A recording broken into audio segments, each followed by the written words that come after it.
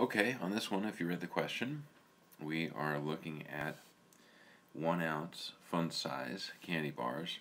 They take a sample of 25 bars and they get the mean weight for those 25 bars. What is the point estimate? Well, the point estimate is going to be the sample mean. Okay, and what is that? Well, here's our interval, so the mean would have to be right in the middle of that. So I added them up and divided by 2 and you get 0.995. So that would be the average weight for those 25 candy bars. Okay, what's next? So what is the margin of error? In other words, what do we have to add to this average to get our confidence interval? Well, 0.995 plus 0.003 would get me to 0.008. So the margin of error must be 0.003. That's what we added to that to get this, or subtracted to get the other side. So that is our margin of error. Okay, what's next? How do we say this confidence interval? We are 90% confident that the interval from 0.992 to 0.998 captures the true mean weight of the fun size candy bars. That's how you say it. And how do we say the confidence level? So if we did this process many times, taking 25 candy bars over and over and over and over again, and getting these confidence intervals, something like this, well, 90% of them would capture the mean weight of what we think the candy bars are. So that's the confidence level. Something along those lines, where we do this thing over and over and over again. 90% of those confidence intervals we make will contain the true mean weight. Okay, number 2. We are looking at what? Flashlights. Now, they say check the conditions. So what we're talking about is random. Do they say that they take a simple random sample somewhere in the problem? And yes, it's right here. They select a simple random sample of 20 stores. So random is taken care of. Now the next part is normal. How do we determine if it's normal? Well, we're taking an average here. So X bar, a sample at each store. But here's the problem. They only take 20 stores. We need at least 30 to determine that it's normal. So unless they give us more information in the problem, which they do not, we can't really assume that it's normal. And then the next one is independent. What do we need for independent? So we need to know that the population size is at least 10 times bigger than our sample size, which is 20. So we would need to assume that there are at least 200 stores total in this chain of stores, and that I think is fairly reasonable to assume. Let's look at letter B. So letter B is, instead of looking at a 95% confidence interval, what about a 98% confidence interval? So the way I think about it is, well, here's 95. We're looking at a confidence interval that's like this wide for 95% of our data. So our interval would go from here to here. Here's our middle. We add our margin of error on either side, right? Well, if we go to 98, that's going to give us more of that over on either side, making our interval wider, okay, for 98%. So it's a wider interval, okay, more confidence that we're going to capture that true mean. Okay, let's look at letter C. So if we think about a sample mean, and we get the new standard deviation is, remember, it's the old standard deviation divided by the sample size. Which means if we are dividing by a bigger number, larger sample size, this fraction actually is going to be smaller. It's an inverse proportion. So the larger your sample size, the smaller your standard deviation is for that sample. So it's going to, what? Make the confidence interval narrower. Okay, there's that. Okay, let's look at this one. Now, we're looking at a random, simple random sample of 1,100 males, 12 to 17, who play these role-playing games. 775 said that they did. Okay, we're going to do a 95% confidence interval. State the parameter. Now, parameter is talking about the population. And what are we looking at? We're looking at a proportion. So we want to know the parameter is the proportion of people, 12 to 17 males, that play these games with a 95% confidence. Okay, that's the parameter. We want to know the proportion of males 12 to 17 that play these games. Let's go to letter B. Letter B talks about, let's look at the conditions. When they talk about the conditions, it's random, normal, independent. Is it random? It says it right here, simple random sample. So that's good for random. Normal, that's the one where we're going to take the 775 out of 1,100. So 775 divided by 1,100. And I think that's 0.70, pretty close to 0.70.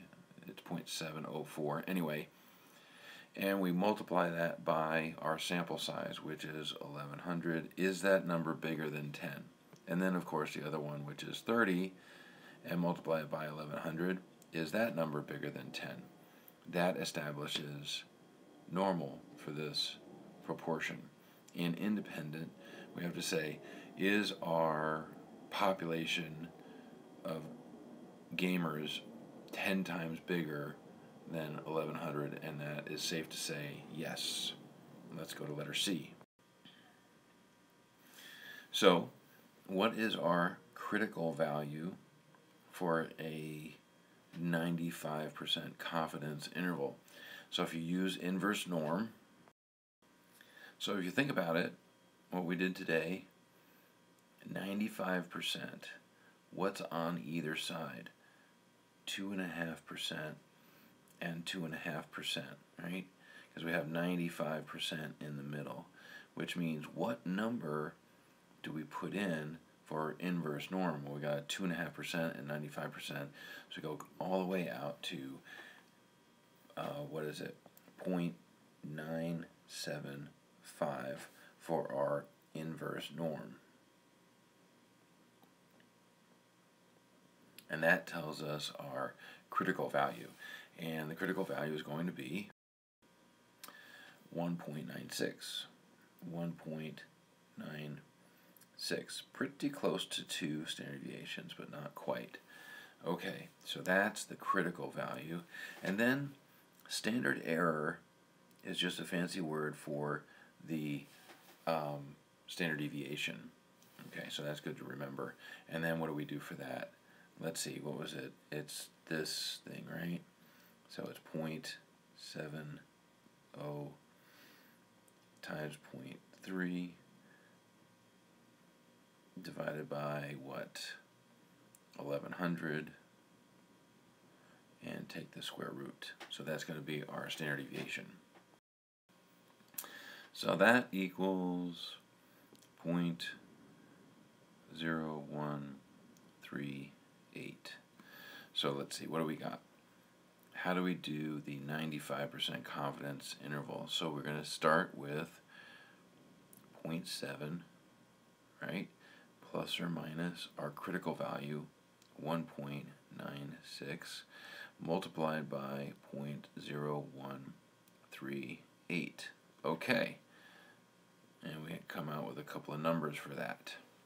What is it? And of course, how do we interpret the confidence interval?